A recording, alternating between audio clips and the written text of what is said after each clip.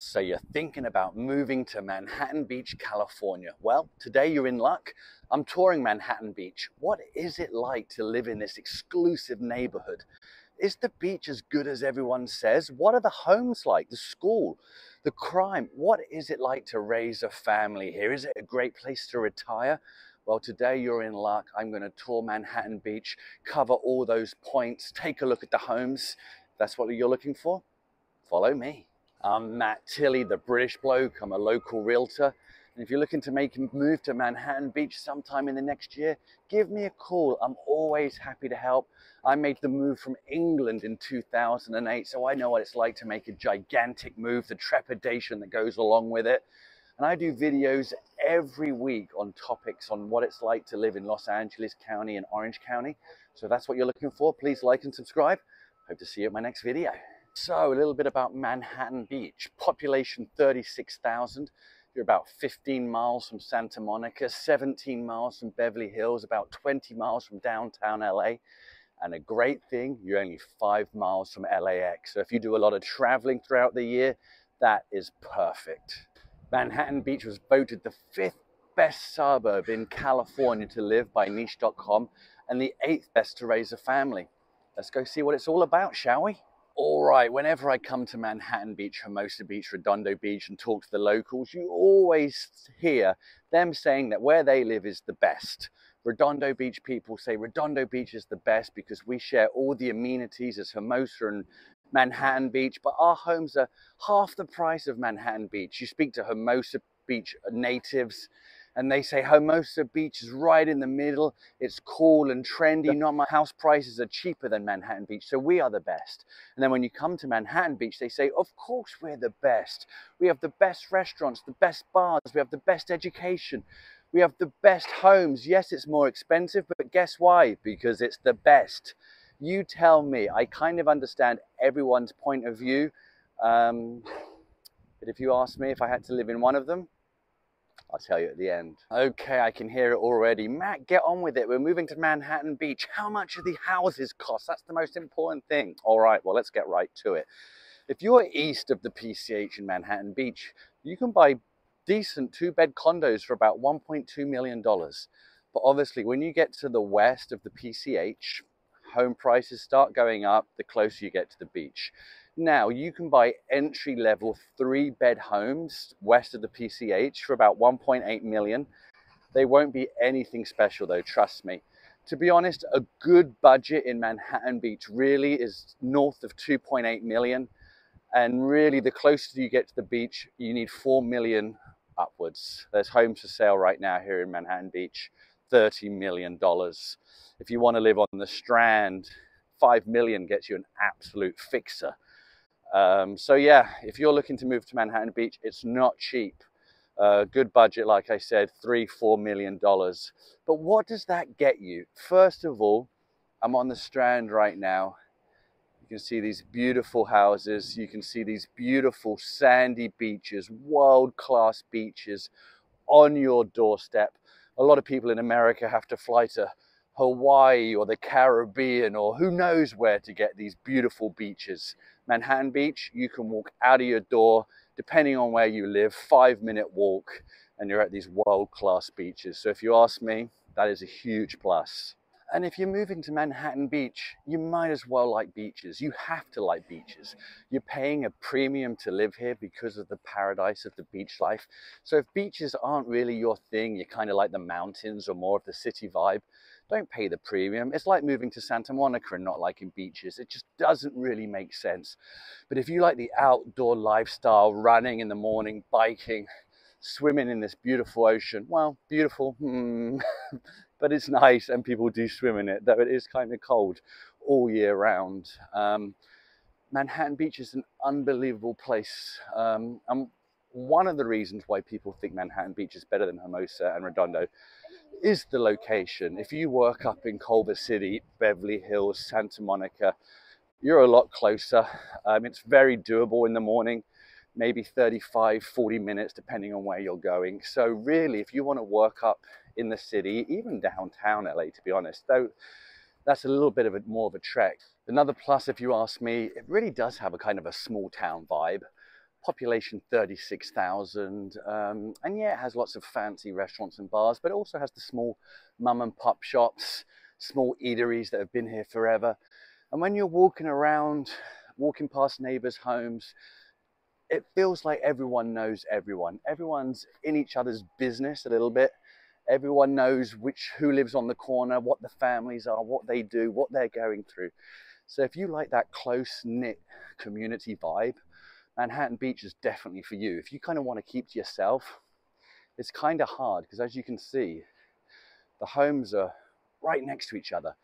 You're not getting large lots like in Beverly Hills, Pacific Palisades, or Brentwood, where you don't even need to see your neighbors. If you live in Manhattan Beach, you are stacked on top of each other. The homes basically take up the entire lot. If you want land and dirt, Manhattan Beach is not for you. If you want the beach, it probably is. And what you'll find in Manhattan Beach, you'll be walking down streets and there'll be these beautiful, completely modern, brand new homes right next to original 1950s small homes that haven't been updated. Someone's lived there forever.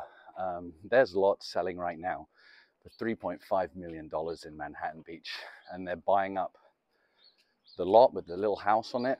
They're knocking it down, and people are building 2 townhomes on there, selling them for $5 million a piece. And if you don't like running on the sand, you've got a nice little trail here, just off the beach, 2 minutes from the beach, but a lot of runners down here. Kind of feels like you're out in the wilderness, even though you're in the middle of Manhattan Beach. Nice touch. So I wanted to get away from the beach where the house prices are just so inflated and expensive to kind of show you real prices of Manhattan Beach. Now I'm on 9th Street, just north of Ardmore. And it's still expensive, trust me, $5–6 million, but you can get homes on bigger lots, say 5–6,000 square foot lots, 3–4,000 square foot homes.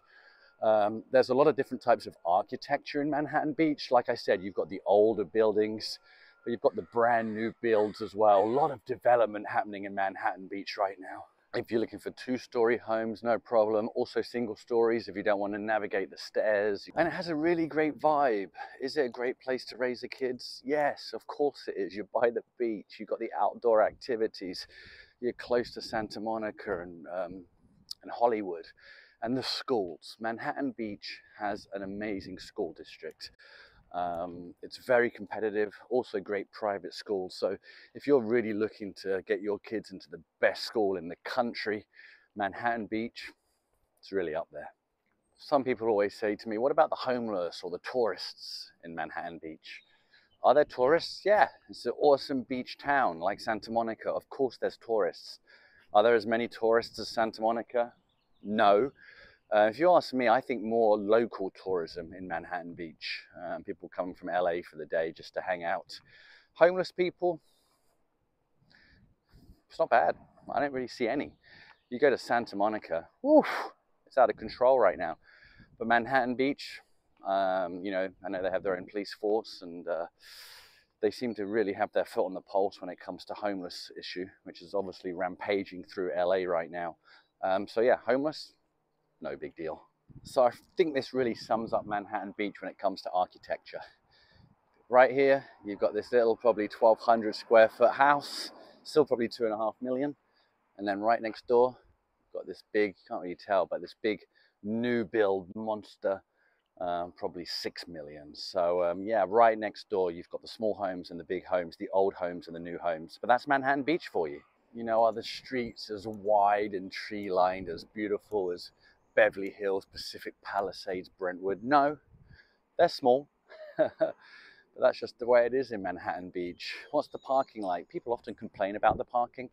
But as you can see here, there's plenty of parking on this street right now. Yeah, when you get to the beach, it's a bit of a nightmare. So they're single family homes we were just looking at. Obviously Manhattan Beach, South Bay in general, also known, well, not Palos Verde, but Redondo Beach, Hermosa Beach, Manhattan Beach, also known for its townhomes. With townhomes come HOA, and obviously townhomes are built on the entire lot, so you don't get a backyard, but you do get a potential balcony or rooftop, but they are obviously cheaper as well. A lot of them being built right now, they're pretty sexy and definitely a better price.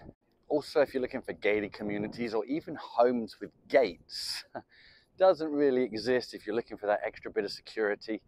Once again, if you're up in the Palisades, Beverly Hills, even Santa Monica, you get homes with gates. Manhattan Beach, not so much. So now I'm on Manhattan Beach Boulevard, just north of Ardmore. Recently, there's some 4-bed, 2-bath townhomes sold for 1.8, 1.9 million. So like I said, if you're happy with a townhome, no yard, but you can definitely get something for under 2 million. Will it be great and updated? No. Will it be in Manhattan Beach? Yes. And more importantly, are they walking distance to the beach and the shops and the hustle and bustle? Yes, they are. And take a look at these crime stats. Not bad. Are they the best in LA County? No. Are they the worst? No. Are they near the top of the list? Yeah, they are. I'm very comfortable. If I was moving to Manhattan Beach with a family, I'd be very comfortable with these statistics. I wanted to bring you to the tree section of Manhattan Beach. It's about a 20-minute walk from the pier, only about a mile, 6-minute drive, not too bad. But you're further enough away from the beach where, oh, I'm getting swamped by cars here. You're further enough away from the beach where prices drop. Now, are you getting a good bang for your buck? No, this is Manhattan Beach, but you can buy 4,000 square foot homes, 5-bedroom homes for $4 million. Now, the same home here on the Walk Streets would cost you 6 to 8 million. The same home here on the Strand would cost you 10 to 15 million. So with that in mind, 4 million doesn't sound too bad. As you can see, some nice homes here. The streets are wider than they were down the Walk Streets, closer to the beach. More of a family vibe, as you can see here. You've got the basketball net. Where is it? Oh, there it is, the basketball net. Kids playing in the streets. So yeah, if you're moving to Manhattan Beach and you've got two young kids, 10, 12, maybe teenagers, you need a bigger home with a yard that doesn't necessarily break the bank, the South Bay. Look at the tree section. Really nice neighborhood. Once again, lots of different types of architecture. You know, you've got the Spanish right there, you've got the new build, and you've got kind of the beachy vibe. So look at that, 3 homes in a row, all different types of architecture. So plenty to choose from. And if you're coming to Manhattan Beach to buy a new build, they really kind of go by the same plan right now. It's all white with black trim, black garages. That must be all the rage, because that's what every developer is doing right now in Manhattan Beach. And then if you look at the older homes, the bigger homes, very much this style, which I really like. That's probably closer to $6 million though, that home, just because of the sheer size of it. But yeah, so you want to live in Manhattan Beach, but you want to get a better price, more of 1,000 a square foot, which is about as low as it goes in Manhattan Beach. Check out the tree section. You're still close enough to the hustle and bustle. Nice, good community vibe. A lot of people born and raised in Manhattan Beach and never leave. But yeah, tree section, some beautiful homes. To be honest, if I was moving to Manhattan Beach with around 4 million, I would definitely be looking at the tree section. And you're a little bit closer to Hollywood and Beverly Hills and Santa Monica as well, if that's what you're looking for. And here's a home currently for sale for $4 million. It's 5-bedroom, 3,200 square foot, 4,400 square foot lot. So decent sized lot for Manhattan Beach. Beautiful inside. But if you said to me, Matt, oh wow, I almost just fell over. Oof, this is 8th Street, be careful. No, if you said, look, Matt, we want to live as close to the beach as possible, but we don't want to break the bank. We have a great budget, but we're not wanting to spend $10 million plus. We don't care about a lot. We just want to be as close to the action as possible. Take a look at the Walk Streets, the 400 blocks. You can't go wrong. This house was just on the market. It was for $8 million, but absolutely beautiful. It was one of the nicest homes I've ever been in my life. I went and bought a lottery ticket that night just in case I could win and buy it. It was so beautiful. My girlfriend wouldn't leave the house. She like tied herself up to the chair because she didn't want to leave. It was that good. That's 8 million. Obviously, that is the high end. This was done beautiful. You can get ones $3, $4 million as well. You're on the walk streets, which means no cars are driving past. As you can see, this is just for pedestrians. But you don't have any lots really. You might have a little front lot, but that's about it. Bear in mind that people will be walking past your house all the time, tourists, especially at the weekends. It's going to be busy. Kids skateboard. But yeah, so the walk street. So yeah, go north of Ardmore. You get big homes with bigger lots and front and backyards. South of Ardmore, the walk streets, same size homes pretty much, maybe a little bit smaller, but no lots, but still the same price. And then obviously the Strand, you've got homes ranging all the way up to $30 million. So no matter what your budget is in Manhattan Beach, as long as it's $1.2 million plus, you can get a condo all the way up to a mega mansion. I love the walkability of Manhattan Beach. It really is amazing. You don't need a car if you're never leaving South Bay. It's that good, really, really hard to beat. Maybe Santa Monica has it just, but it's extremely close. And then you have these beaches. Imagine living in that house. Your kids can walk down here nice and safe, go and play on the beach. They can go to the pier. They can walk to the shops. What a lifestyle. If you're looking to retire, unbelievable. 300 days of sunshine. To be honest, I can't talk highly enough about Manhattan Beach. The only drawback, if you ask me, it's about 20% overpriced. But if you got the money, congratulations. Welcome to paradise. I said at the beginning of the video that I definitely had a preference in terms of Redondo Beach, Hermosa Beach, Manhattan Beach. I'll let you guys know. I do have a preference, but to be honest, look, if your budget's under $2 million, Redondo Beach, you're right by the water, you're in South Bay, you share the amenities, you can't complain. Same with Hermosa Beach, $3 to $5 million, unbelievable. Now, if my budget was over $5 million, it would be tough for me to decide between Hermosa and Manhattan Beach, but yeah, I probably would go for Manhattan Beach. You're closer to LA. The restaurants and the bars for me are a little bit trendier, which I like. The walkability is great and the scores are excellent. So if I was pushed to the end of the plank at the ship and I had to make a decision, or they'd push me into the ocean, I'd choose Manhattan Beach, but it's pretty close.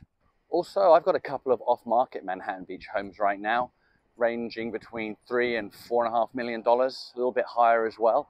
So if you are looking to buy, they're not fixers, but they need work, put it that way. Reach out. I definitely have some off market, which means no competition, which is always a good thing. Look at this home here. They're going subterranean to give it more square footage. You're only allowed to go a certain height in Manhattan Beach with the home, obviously. Try not to block your neighbor's view line. So a lot of people right now going underground. Costs a fortune. If you can do it and you want the extra square footage, well worth it. All right, I'm off to find my car. Can't remember where I parked it, so wish me luck.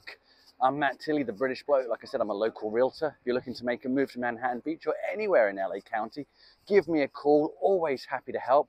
Let me know if I missed anything in the comments below. I'll see you soon.